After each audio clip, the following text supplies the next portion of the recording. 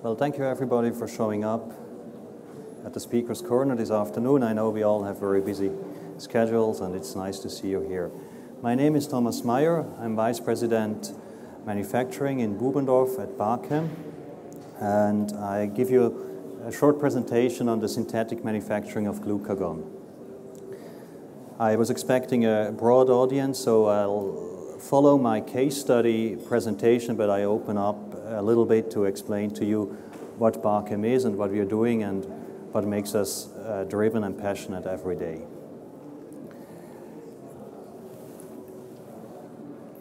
The talk is in two parts. We have a first part where we're going to talk about the improvement of the synthesis, how work we did over the last 2 years improved the crude material of glucagon, and then I will touch on aggregation behavior of glucagon drug substance, which I believe is a very important part of the work we are doing when we work with larger peptides or with proteins. If you look at glucagon, it's a 29 amino acid peptide, so it's a single chain, no disulfide bridges. It's what I would call a medium-sized peptide, which is well within what chemical synthesis can do. It is part of a very successful group of therapeutic peptides. It comes together with the GLPs and exendin 4, which is of animal origin. They all are in the range of medium-sized peptides. They're 29 to 39 amino acid in length. They have a high degree of homology, so if you master one of them, you might want to apply some of your knowledge for other ones of those groups, and they have a tendency to aggregate. They're all successful therapeutics. Most commonly known is probably the GLP-1s, where we have a bunch of peptides out there which are very successful drugs. Glucagon itself has two therapeutic indications. One is a rescue kit in cases of hypoglycemia, and the second one is a diagnostics in bowel X-ray examination. They are approved drugs, and as often with biologics or peptides, the market is still very much in the hands of the originator, even in times where the patent expired. Bachem is a group of 700 people worldwide, and we are in the business of manufacturing amino acid derivatives and peptides for 41 years. We are passionate, and you find people getting really excited and involved when we talk about manufacturing difficult peptides or even small proteins. And I'm very proud to let you know that this morning around 10 o'clock, our CMO, Joe DeShastony, was presenting as a talk as a finalist of the CPHI 2013 award, Innovation in Process Development. We don't know if we're going to win. I'm pretty sure we will, because what we were discussing was a pioneering breakthrough in chemical synthesis of interferon beta-1. And often when I talk to people, they ask me, where's the border? What's the limit of chemical synthesis? And I think that's a very nice example that even molecules, glycoproteins going up to 166 amino acid, we manage to synthesize that chemically, fully chemical, and we are sure that we have a process which we can build on to have a commercial process. We couldn't do that alone. We did it in collaboration with our friends from biotech, which delivered the sugar moiety which we built in our synthesis strategy. So we are passionate about getting the best chemical synthesis for peptides and small proteins out there. If you have an interest in that, please talk to us at Bachem. We want to do that. We are really interested in that. Going back to glucagon, it's a lot smaller. It's 29 amino acids. It's a pretty much straightforward solid phase process, how you find it in the literature. We have 4 distinguished steps. We have a synthesis first, then we do the cleavage from the resin, contaminantly removing the side chain protecting groups. Have then a purification, stabilization, filtration, reconstitution. Today I'm talking what we did to the commercial process we have about 2 years ago to improve the crude material.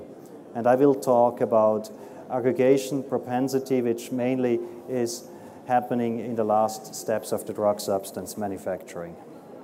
On the right, you see some of the equipment we have in use in Bubendorf. And since we talk a lot about the synthesis, I felt it was worthwhile letting you know that we have 10 75-liter reactors, 6 150-liter reactors, and one 1,000-liter reactor in use. They are all solely dedicated to peptide manufacturing. We are a multi-peptide facility, not a multi-purpose facility. The whole thing started, we had this commercial synthesis developed in the 1990s, and if you have down here the peptide, you start here with the C terminus, you go all the way to the N terminus, and as we follow the FMOC removal reaction, we always had difficulties to remove the FMOC completely towards the end of the synthesis. And for a peptide chemist, that is not uncommon. We talk about intermolecular aggregation on the peptide resin. So we wanted to overcome that because those not easily accessible sites for the deep protection, they probably also cause difficulties during the synthesis. If you have a situation like that, I think it's pretty clear what you're going to do. You come up with a plan, and we said, all right, we want to look at the building block pattern. A lot of things happened there over the last couple of years. And at the same time, in a second approach, we're going to optimize the activator, the additive, and the solvents. We use fully automated synthesizers, and importantly, you need a lot of LC-MS data to really help you understand the chemistry you have or the difficulties you observe. When it comes to building blocks, there are several concepts out there. We wrote a product monograph on that, which is called pseudoproline and isoacyl dipeptides. Bachem delivers, and I think that's known to the industry for commercial manufacturing or also to universities for research purposes, building blocks or amino acid derivatives. So if you have an interest in talking about synthesis strategy, please come and visit me at Bachem booth at 51C2. We are happy to deliver you. We are happy to help you out, possibly also with custom synthesis. That's a very busy slide. I condensed it a bit. It's again the same. We are starting from the C terminus. Here it's the area where we had some challenges to overcome for the FMOC removal. You see in black the initial SPPS and the remaining FMOC values after 2 treatments with piperidine and DMF. And then going to the first building block pattern, we improved things a lot towards the end, but with glycine 4, we even had a bigger mess. So we scratched our head and came up with a new idea, which we called optimized building block pattern. That's green, and here you can see that all FMOC values are very low. There is a complete removal, so we really resolved that issue of the aggregation on the resin and had a straightforward synthesis. That by itself is nice, but of course you really want to know what that means in terms of purity, and I have 2 pictures here. We have the optimized building block pattern, that's 43%. We're coming up from 27% of the crude material with the original synthesis. And if you look at the activators, we optimize that too, so we come to 76%. Those are standardized chromatograms. They go to the same height, so you can really take the area you have on the peak and then understand how much of a product you have in there. And easily understandable, it's much easier to purify if you don't have this impurity here. It even gets more impressive if you look at original material, original crude material, and the optimized one. Again, standardized length or peak height, and you see here how much more pure this material is compared to the original material. That's what can be done with state-of-the-art synthesis capabilities for peptides. Peptides are in vogue, and I'm sure if we want to make that a sustainable interest of the pharmaceutical company, we have to come up with the best drug substance possible. Here's a HPLC chromatogram after purification. I'm not going to go into the details of the purification. What we wanted to achieve is almost no impurities at all, because they call for qualification. So we see a little bit of a shoulder back here, which we integrated with 0.15%. We have a purity above 99%, and we did extensive peak purity measurement with MS, and there's nothing hidden under the main peak. We put a threshold of 0.2%. So we are very clean here. So if somebody's interested in generics, those molecules there can be done synthetically, and there should be not too much of a headache to go through the regulatory process. If you're interested in larger peptides and small proteins, you also need to consider their aggregation behavior. It's intrinsic to the GLPs and to glucagons. They form fibrils, they form aggregates, and to understand that process, how they are formed, that's an important part of your development work. I'll show you here what we did with the Glucagon project and what kind of capabilities we have in-house at Bachem. But before we go there, I want to talk briefly about something which is very important. When we talk about aggregation behavior or aggregates, of course, what really counts is at the end of the day how many are in the drug product. And the drug product formulation process itself is a major driver of this specification of the final drug product. So hopefully this compounding formulation exercise will stabilize your protein or your peptide and give you a drug product with no aggregates or very little aggregates. To do that, you really have to understand all your compounding and formulation parameters. You have to map the design space there and understand that. But that's not all, because the drug substance by itself has an aggregation propensity too, and that needs to be controlled. That should be the same all the time, and it's influenced by the manufacturing process. To overcome all difficulties or challenges which might be around, I strongly recommend that you work hand in hand with the formulation and the drug substance manufacturer, that you don't have any surprises when you get your new drug substance batch, and it certainly behaves totally different during your DP formulation. We are by no means the first people working on aggregation with glucagon. There's a wealth of very interesting publications out there. I just highlight two here. This Langmuir one is a very beautiful one which talks about different stress applied to glucagon resulting in different fibrils and aggregates. Very nicely done and very educational. Why do I talk so much about those aggregates or the aggregation propensity? There are several reasons, and I'm highlighting three here. The first one, it clearly can hamper filterability of the drug substance solution. So when somebody wants to formulate the drug product, they often dissolve it, they want to filter it, and if you have aggregates in there, it's not easily filterable. It can impair your analytical testing. That might be true for your assay, or your microbiological testing, your endotoxin testing can be impacted by some kind of turbidity. And generally, it can cause issues during drug product manufacturing, that you have surprises because the aggregation propensity has changed. For all those reasons, we consider it to be a critical quality attribute of the drug substance, and we want to control it. There are mechanisms out there how aggregation happens to proteins and peptides. Showing you two, which are published by John Philo from Allied Laboratories.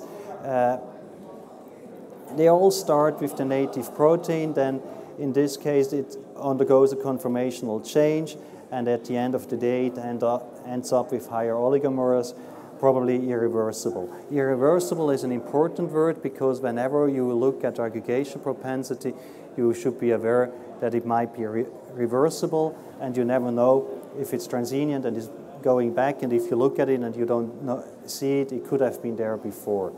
So you have to bear that in mind when you do your work. The second one I want to talk about is nucleation-controlled aggregation. That might be endogenous by protein aggregate, which are still present there from previous manufacturing, or also by contaminant like nanoparticles from glass or any kind of polymeric material. Those processes typically have a lag phase, which we're going to look into it in a few minutes, how we use that for testing in a kinetic experiment. Aggregate is a very interesting field, and different people use different terminology, so it's very crucial that you have a clear classification there. An obvious classification is by the size. You have different size of those particles, and you have a soluble and insoluble aggregates, and around 1 micrometer they consider to be insoluble, and then there's the visibility break somewhere around the 100 micrometer. There can be covalent and non-covalent. In our case, with glucagon, they're clearly non-covalent. Their reversibility we already discussed, and it's important if there's a conformational change or not to them. If you look at the analytical technologies, there are probably 2 clusters. The one cluster gives you shape and size information and the particle count. They typically work on microscope. You have very nice data there. You can count them. It's reliable in that sense, and you can even see low numbers of those countable ones, but you're limited by the size. They need to be visible, so we come down to about 1 micrometer. Microflow imaging we're going to discuss in a minute. Light obscuration, light microscopy, those are the techniques which are out there. For the smaller ones, there is an output data which is a quantification of mass in %, so it might be hard to find just a few what people call seeds. Typical technologies are size exclusion, HPLC, analytical ultracentrifugation. Back in the days, in the 1990s, we didn't really have those elaborated techniques in-house at Bachem. We used a very simple test. We dissolved glucagon, and we looked at the force when you filter it through a filter, and we also measured the content in solution before and after the filter test. So kind of an assay measurement to see if we filtered off any particles. When we looked at it just the other year, we wanted to bring in play the technologies we have at Bachem right now, when we decided that we're going to go for microflow imaging and extrinsic fluorescence measurement in a plate reader. MFI is basically a pump, and you take pictures, and then you can actually count them, and your output values are those particles, and a diameter which is calculated by the computer.